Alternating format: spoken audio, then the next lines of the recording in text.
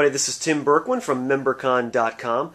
I've gotten a few emails over the past week asking me how I record my interviews, what equipment I use, and how I make that happen. So I thought I'd do a quick video of my equipment and how I use it to record the interviews that I do, and then create the videos and the podcasts and everything I do for MemberCon.com, but also for our other membership site, TraderInterviews.com, and some other ones that we're working on as well. So let's go through some of the equipment here.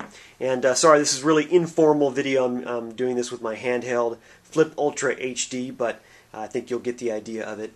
So the first part of the chain of equipment here is a digital hybrid. And what a digital hybrid does is it allows me to split the phone conversation to adjust the levels independently from my voice and my caller's voice, my interviewee's voice.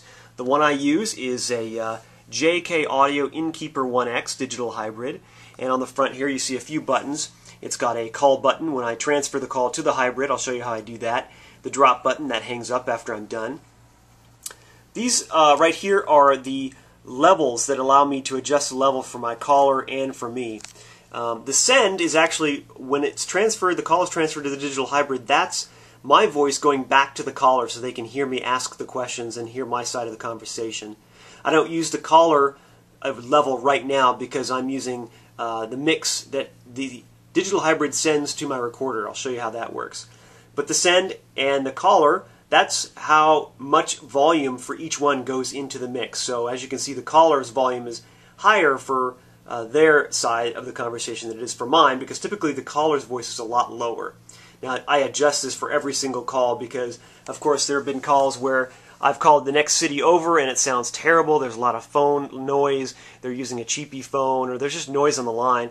I've called Russia and done interviews and it sounds like they're next door. So this allows me to adjust the levels of the conversation no matter where they are and what kind of phone they're on. Some just sound better than others. Some sound great. Some sound kind of crummy, and you do the best you can to adjust the levels and then adjust it in the software in post as well. So what I'll show you is how it goes. There's a phone connected here. I just use just a really cheapy GE phone just to get the call going. And let's look at the back here of how things are plugged in. So as you can see, I have nothing goes into the caller line right now because I'm using the mix out. And the send is what goes again to the caller. So I have XLR jacks into the send and into the mix out. So let me show you where each of those goes. So mix out is the back one here, and that one goes to my recording device. And what it is, it's a Marantz CDR 420. It's a recording device that has a hard drive, but it also has a CD burner right in it. So you can burn a CD, which is kind of nice for anything you want to do. So mix out from the digital hybrid goes into the CDR 420. And then I also have from the send, which is an XLR jack, that goes over to my microphone, which is an Electro Voice RE20. Pretty standard for a lot of radio stations. Having a great microphone really helps in the quality of your audio. Not so much for voice, but if you have trouble with the overall quality of their conversation, at least you're going to sound great. And so my microphone goes into the digital hybrid, into the send. That's how the caller hears me. It comes back out from the mix into the recorder. That's both of us, me and my interviewee. And I'll show you what I do here. I basically just can test the audio levels here, and I'll snap into the microphone so you can see the levels. Well, it's not that high right now, but hello, testing, 1, 2. So anyway, I can see the levels and I can see it as I'm recording it, so I can make adjustments on the digital hybrid to bring the caller's level up or my level up if need be. And then I don't burn a CD to it. What I do is I basically take this USB, because it's got a hard drive, which is great. I take the USB over and plug it right into my laptop. And I use Adobe Audition to adjust my audio, or to record my audio, to edit my audio. And then I also use a really cool tool called the Levelator. It's from a guy named Doug Kay. He has a site called the Conversation Network that puts it out. What it does is software that takes any WAV file, you drag it over to the Levelator. It levels both the volume of my voice and my caller's voice so it's the same. Again, I try to adjust it as much as I can on the digital hybrid so that I don't have to do so much levelating in post, but sometimes you can only do so much. I can only crank up the collar so much and it starts to sound really terrible, so the levelator really helps out. So I'll show you what I do basically when I get a call. I sit down here at that and I pick up the phone and I dial the number, and as soon as I'm done I hit the call button and then hang up. And as you can see now, both lights are green, and that transfers the call basically to the digital hybrid.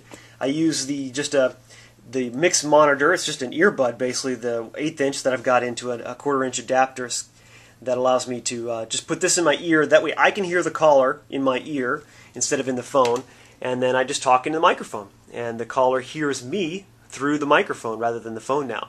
And then when I'm done, I just go back and I click drop, and that hangs up the call when I'm done.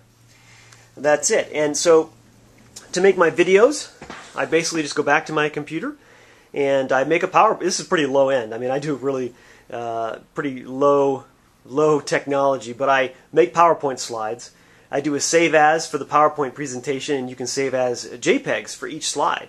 Then I take those JPEGs and I drag them into Windows Movie Maker, drag my audio from the recording device after it's been edited in Adobe Audition into that, and then I just drag the slides in as it goes in real time. So I'm kind of creating the video in real time, mix it all down, save it as a wave, a .wmv, upload it to blip.tv, and they encode it in Flash, and then gives me an embed code. I then take that and embed it into my blog at membercon.com. So that's it. Quick rundown of how I record the interviews, and anybody can do this. A lot of people use Skype, of course, or some other voice over IP. I just have never been a fan of that. I think if someone's got a lot of things running or they don't have great bandwidth, it cuts out a lot, so it has to do a lot with their internet connection. So this is the old school radio way of getting a caller onto your show, and that's what I've always used. And so I don't have to be concerned if they have Skype or if they know how to use it. All they have to know how to use is their phone, which I think everybody does. And so I call them or they call me, and I take care of it all from there. So some people have great experiences with Skype. I just don't have that great of experience in either my audience being able to know how to use it, or it just doesn't sound that great. It gets digitized, it cuts out, so the digital hybrid I think works best for me. That's it. Thanks very much for watching, and we'll see you at membercon.com.